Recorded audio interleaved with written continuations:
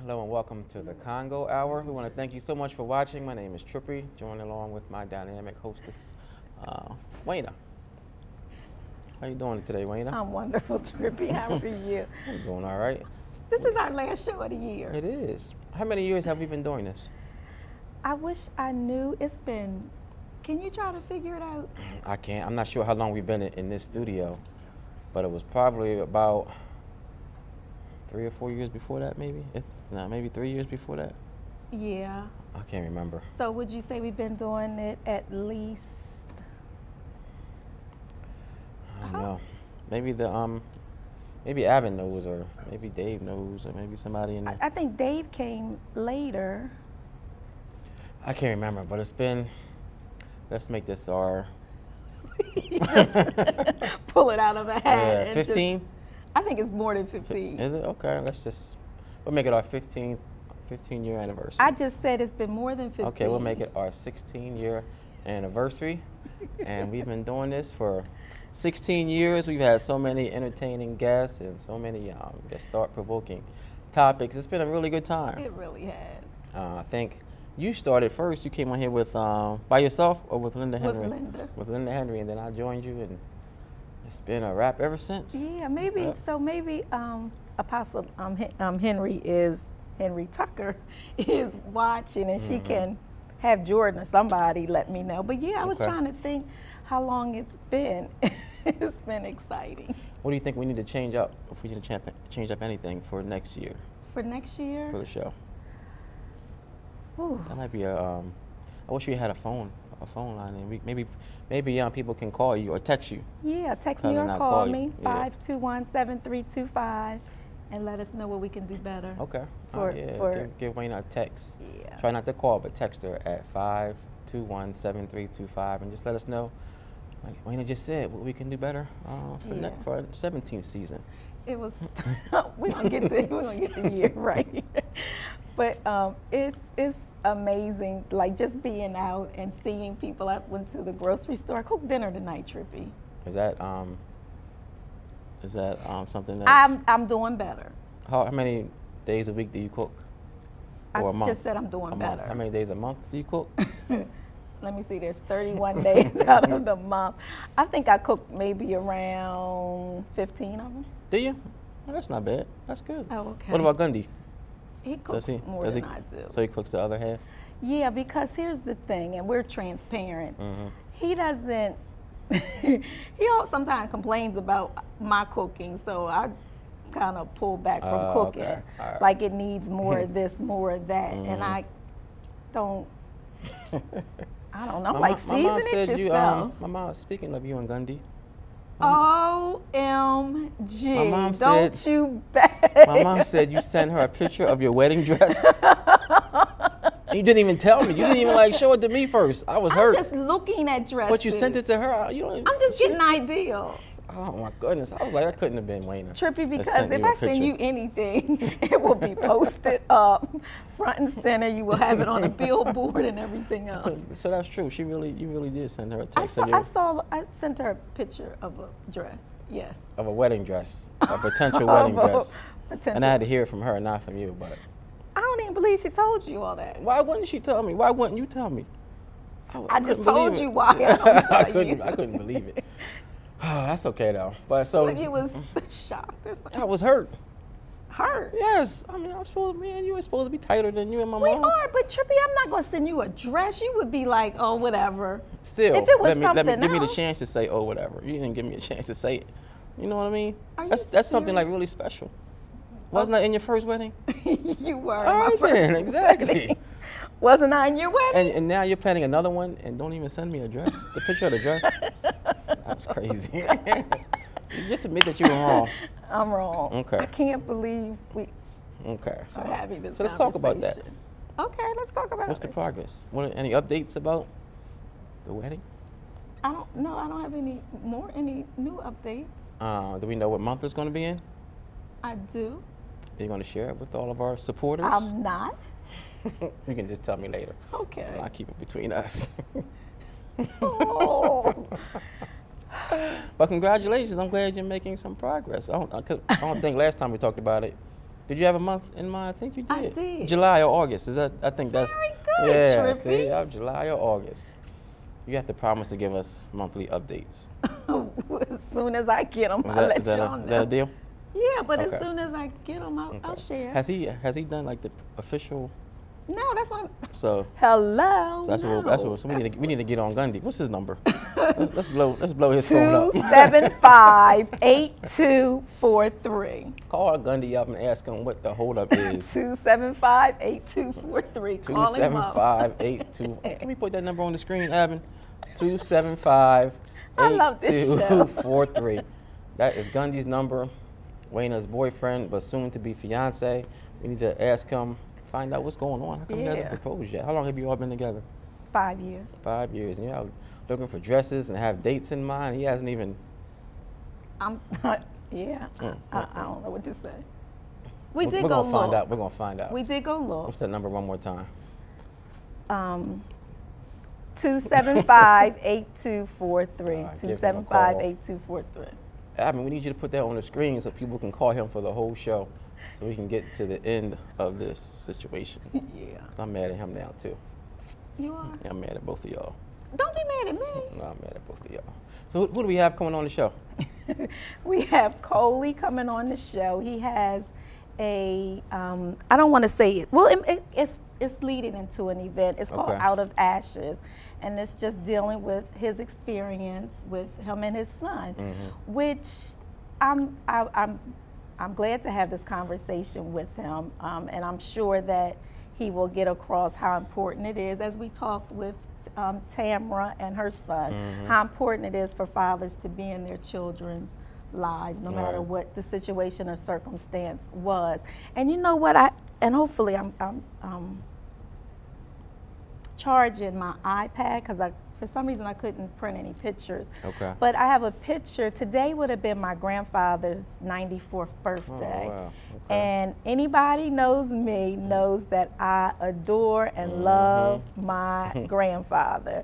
Like your dad would laugh at me like I would leave home, then call Pop, come back and get me. He come home and get me. I leave again, he come back and get me. Like, but no matter what I went through in life, even though he wasn't my biological father, he was the father figure that I had in my life because I did not grow up with my father in my life either.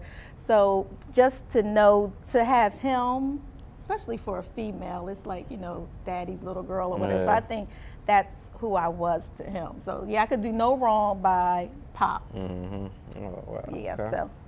Yeah, Coley has a very powerful story. Yes, so he really does. Let's get him on because we don't want to take any time away from what he has to tell. All right. So we're going to take a quick break. Okay, well, before we take that break, the number that's on your screen is Gundy's number. So please call him or text him and find out when he is going to propose to Wayna. Does he need the proper, you need his name up because people. Gundy. Gundi. There we go. Call him up, text him, email him, do something. Do something. We need to figure out what's going on. Because time is ticking. I know. July be here before we know it. December They'll try to come up with 28th. some old crazy excuse. So yeah, let's find out. Okay. So call him up and ask him what's going on. And in the meantime, we're going to take a really quick break, and we'll be right back.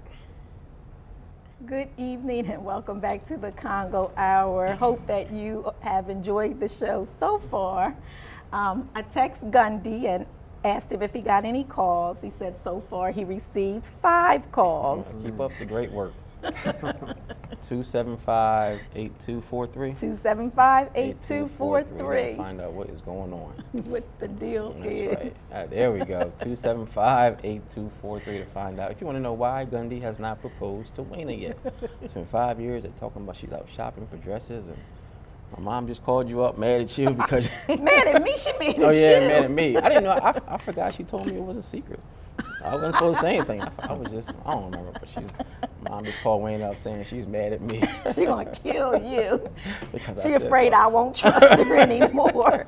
See what you started? I was hurt. You know, people do crazy things. When they hurt. Yeah, when they're hurt. Wait, before we go, because this is, we were reminiscing on things that happened, and we remember. You remembered Alvin. Yeah. Go ahead. I guess when we haven't been able to put up graphics for a while because of the equipment, but when we could put them up, we were interviewing somebody that had a play, and it was like, and Love was the title of the play. And Abin was in the control room, and he was typing up the graphics, and he had just ordered some chicken. From the Chinese store? Yeah, from the Chinese store. So instead of putting the name of the play on the TV, he put like Love and Chicken. He was like, what the world? What is he doing back there?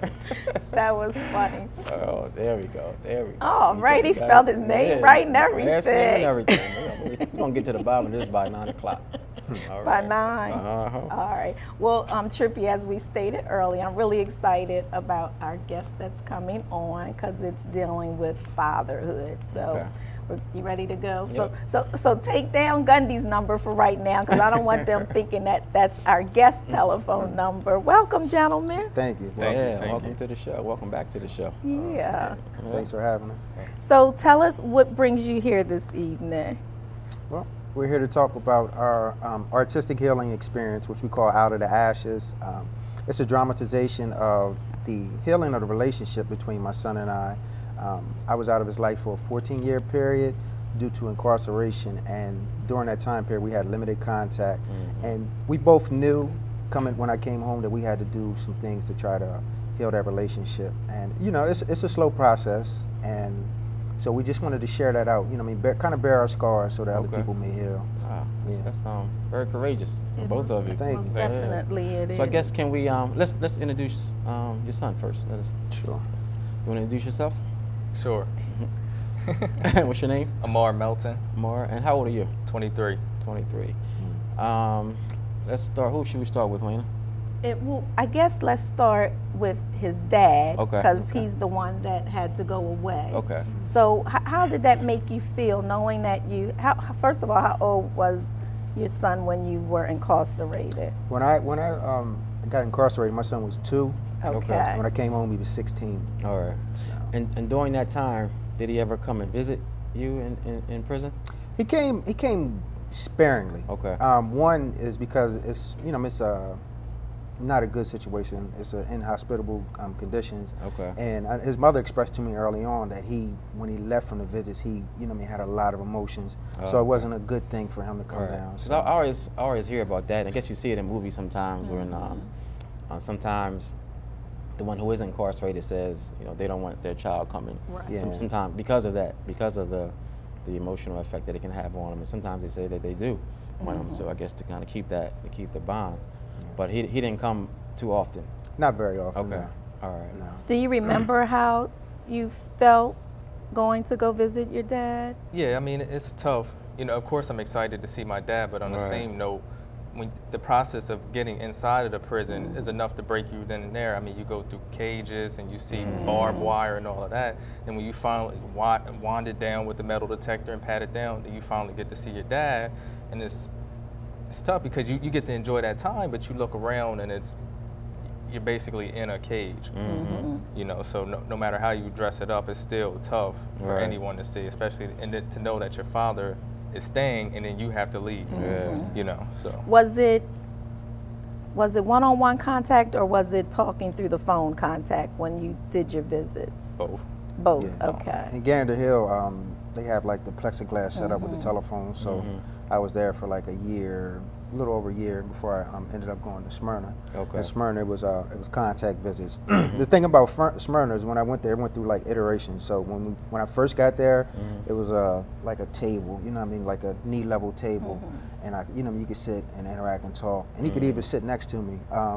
As years went by, they changed the visiting structure, so they have like a 3-foot wall up there. So for smaller children that come in there, you really can't even see like the smaller kids, and they have to sit on the bench. So it's challenging.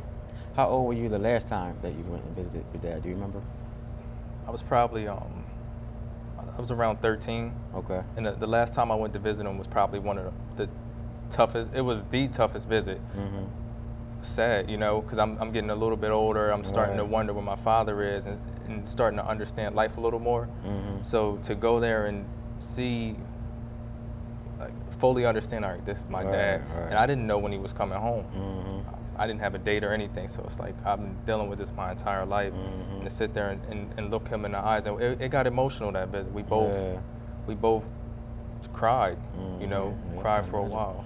Did you have a father figure besides besides Coley? Yeah, definitely. Okay. I lived with my grandparents for a while, so my grandfather was definitely my father figure. Okay. And he did everything. I mean, granted, he's up there in age, but he did everything that he could. Okay, that's good. I'm smiling that you said that, because my father was not in my life, and my grandparents raised me too. Okay. And I guess, I mean, they do the best that they can with whatever it is that they have. Right. But how after you got out of jail, how has the relationship been? Has it always been this bond that the two of you share right now? It was a process.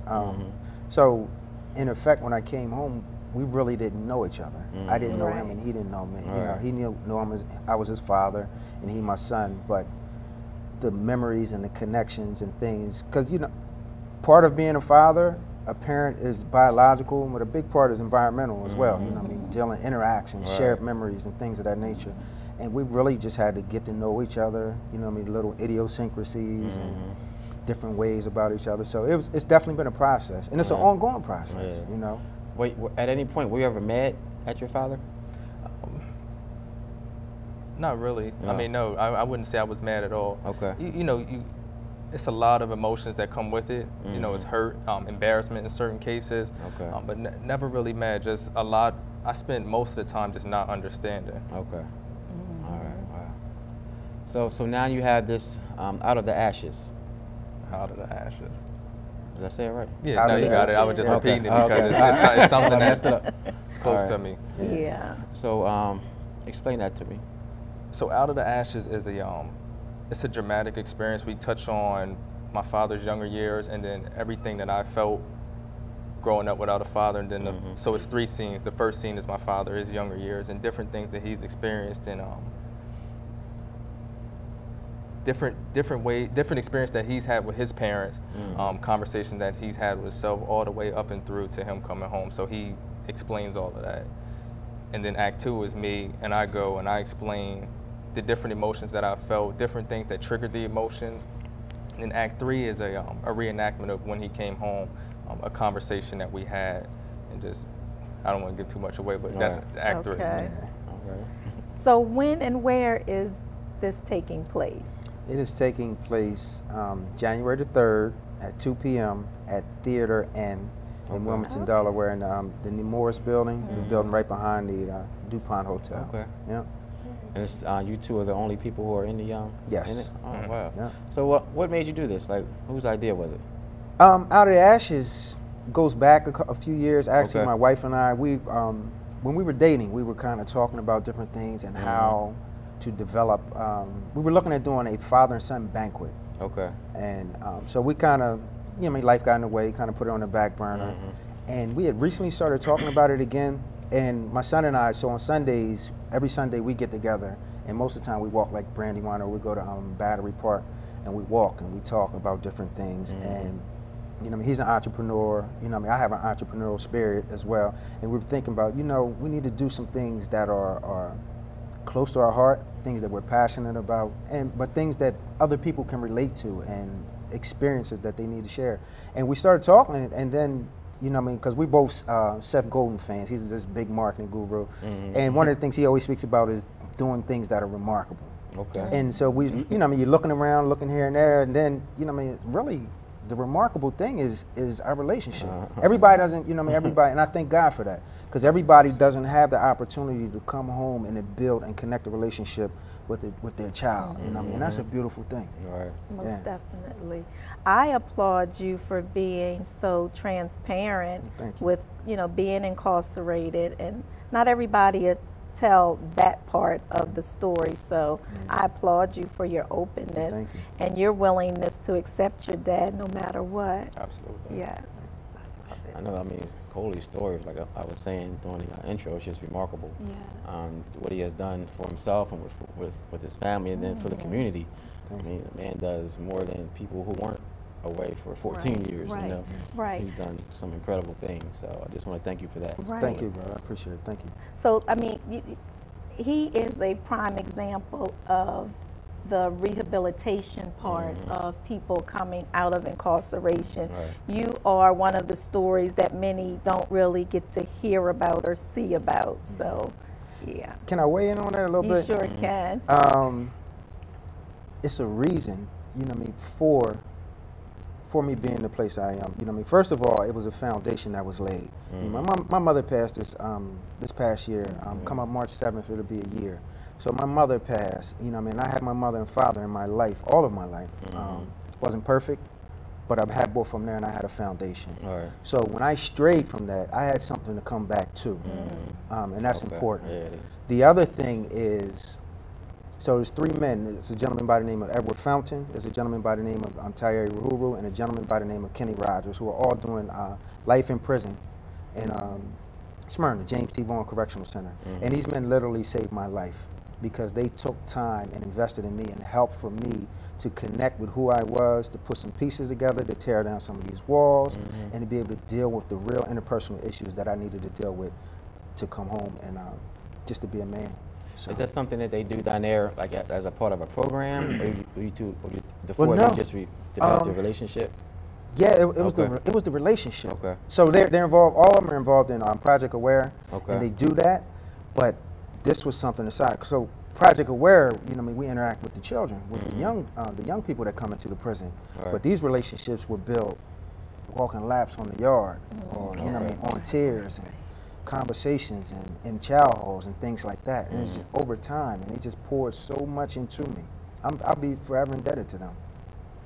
So when you were there, you hadn't totally decided, like within yourself, to be a different person when you got out? No, I hadn't. No, okay. I hadn't.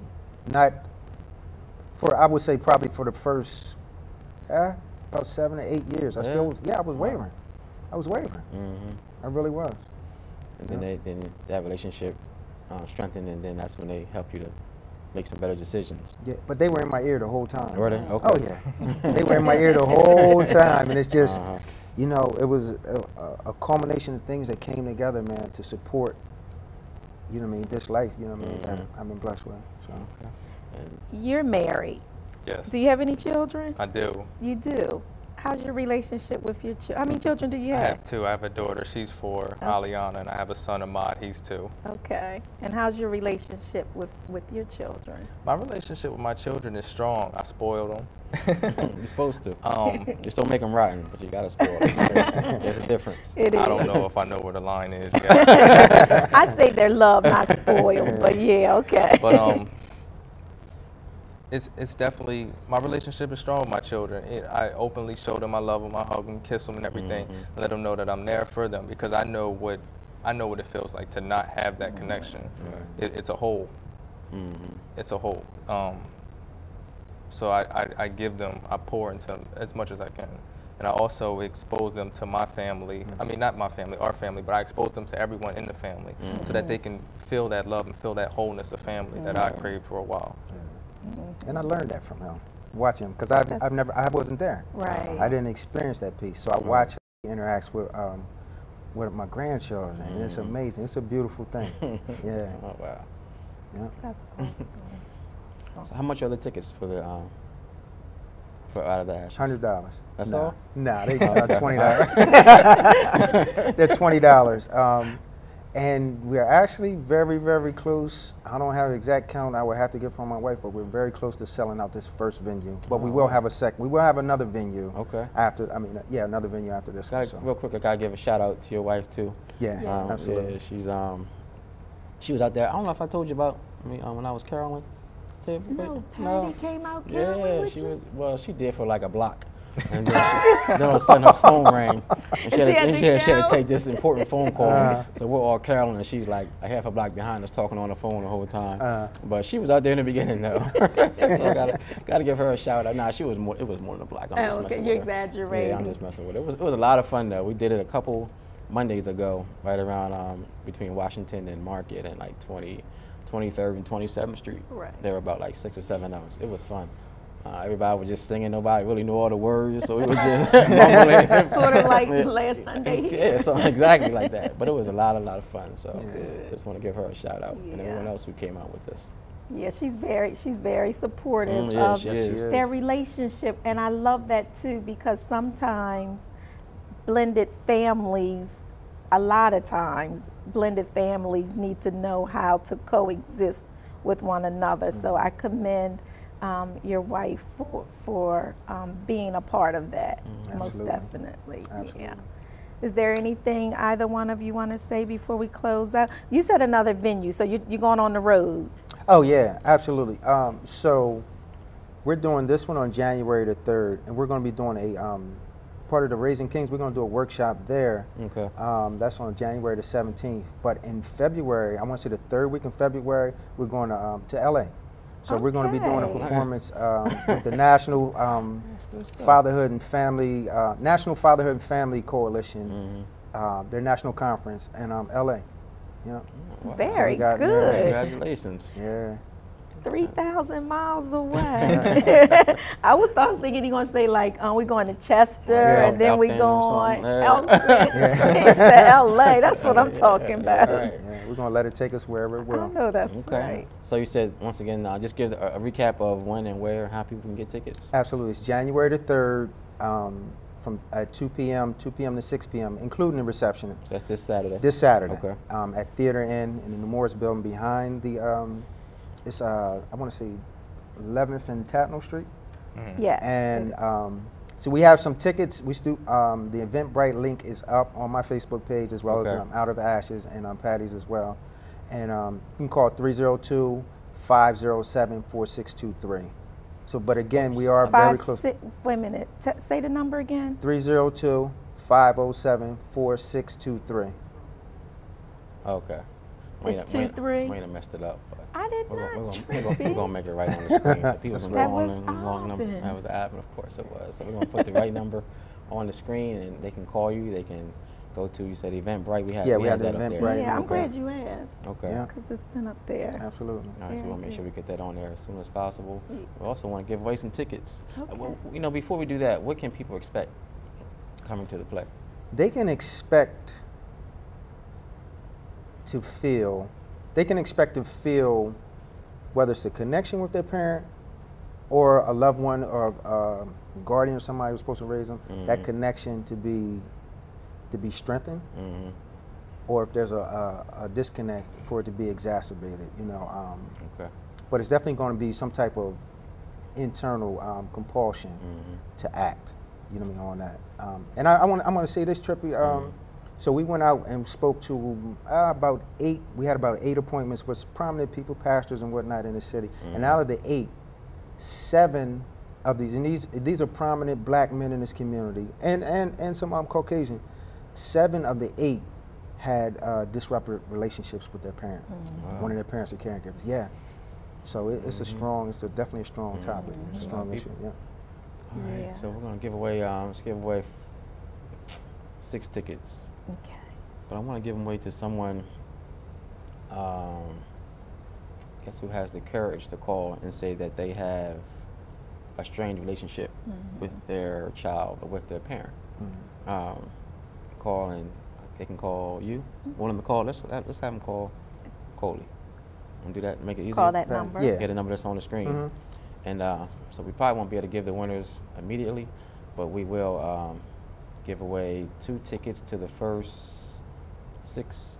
How many did we say? 2 tickets to the first 3 callers. Yes. Okay. All right. Awesome. We want to try to have the winners to be someone who either has a strained relationship with a child, or a child who has a strained relationship with their parent, and wants to go to this place together. Yes. So we're gonna go on the honor code and give that number a call that's on the screen. You can tell Coley your story, and then we'll see you on Saturday. All right. All right. Awesome. Thank you All both right. for Thank coming you. on and Thank you. sharing It was your our pleasure. story. Thank you Yes. very much. All right. We're gonna take another quick break, and then we'll be right back. And during the break, Alvin, we can put that other number up. Oh yeah, this is. I'm serious about that. Huh? Good evening and welcome back to the show. I have, I think, just a couple of announcements. The first one is from Cornerstone Fellowship Baptist Church, 20 Wesley Boulevard. They are having a December 31st celebration. It starts at 6:30 and it ends at 10:30. And once again, they are located at 20 Wesley Boulevard, and Pastor Donald Dunnigan is their pastor. And also, Manna Christian Fellowship is having an event. Actually, it's 21 days, and I'm pulling up the information. I apologize for the technical difficulties. Oops, I don't see it anymore. So I know Sharita's watching. Sharita, if you would be kind and forward me the flyer for the 21-day celebration at Manna Christian Fellowship, I would greatly appreciate it. That's what I was getting ready to do. That's what I was trying to pull up the picture. We want to say happy birthday to Pastor Clifford Johnson from Shiloh Baptist Church. May God bless you with many, many more. I have a picture of you, but for some reason, it's not coming up. As well as, Trippy,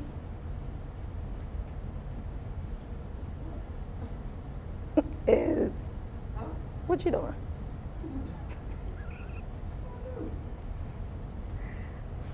If anyone has the information from Manna or Trippy, if you would be so kind and send me the flyer, I would greatly appreciate it before our time is up. Also, there is a New Year's Eve celebration at Ezon Fair Baptist Church, 1400 B Street, starting at 9 p.m., where Pastor C.T. Curry is the pastor. And I'm going to take a quick break, and hopefully I'll be back with the information for the Manna Christian Fellowship event that's coming up real soon. Thank you so very much. Okay, at this time we're going to have our funeral announcements.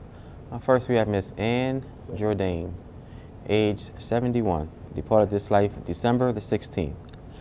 Her funeral services will take place tomorrow at 11 a.m. at the Sharon Temple Seventh-day Adventist Church on 20th and Washington Streets. Viewing will be from 9 to 10:45 only, and her burial will be in the Grace Lawn Memorial Park. Miss Estella Roan, age 73, departed this life December the 17th. Her services will also be tomorrow at 12 noon at the Congo Funeral Home on 24th and Market Streets. Viewing will be from 10 to 12, and her burial will be in the Silverbrook Cemetery. Miss Marie Nesbitt, also known as Pat, age 67, departed this life December the 21st. Her services will be on Tuesday, December the 30th at 11 a.m. at the Congo Funeral Home on 24th and Market Streets. Viewing will be from 9 to 11, and her burial will be in the Silverbrook Cemetery. Miss Dolores O. Brown, age 69, departed this life on December the 24th. Her services will be on Friday, January the 2nd at 11 a.m. Viewing will be from 9 to 10:45 only. The location will be published in the News Journal on Wednesday, December the 30th, and Thursday, January the 1st. And her burial will take place in the Grace Lawn Memorial Park. Mr. Nathan Clark, age 25, departed this life December the 21st. His funeral services will be on Friday at 11 a.m. at the Congo Funeral Home on 24th and Market Streets. Viewing will be from 9 to 10:45 only, and his burial will be in the Grace Lawn Memorial Park. Miss Arthea Emery, age 36, departed this life December the 19th. Her funeral services will be on Saturday, January the 3rd at 12 noon at the Episcopal Church of Saints Andrew and Matthew, 719 North Shipley Street in Wilmington. Viewing will be from 10 to 12, and her burial will be private. Services for Miss Doris Knotts, age 75, who passed away on December the 18th. Her memorial services will be on January the 24th at 3 p.m. at the Simpson United Methodist Church, 907 Centerville Road in Belvedere. The services will be announced for Miss Maxine Anderson, age 66, who passed away on December the 12th. The services will also be announced for Mr. Curtis McIver, age 60, who passed away on December the 21st. And services will be announced for Miss Dorothy Jones, age 85, who passed away on December the 25th. And that does conclude all of our funeral announcements. If you have any questions, please call us at the funeral home at 652-8887. Also, you can go to our website at www.congofuneralhome.com and get any further information that you may need. You may also leave a condolence for the family. This does conclude the show. We want to thank you again for watching. And again, if you have any questions and any suggestions on how we can improve our show, please give Wayna a call or send her a text at 521-7325, 521-7325. And if you forget her number, you can always just call us at the funeral home at 652-8887. Also, if you ever want to be a part of the show, try to give Wayna a call at least 3 or 4 weeks ahead of time, and she will get you on. Again, thank you for watching, and God willing, we will see you next Sunday.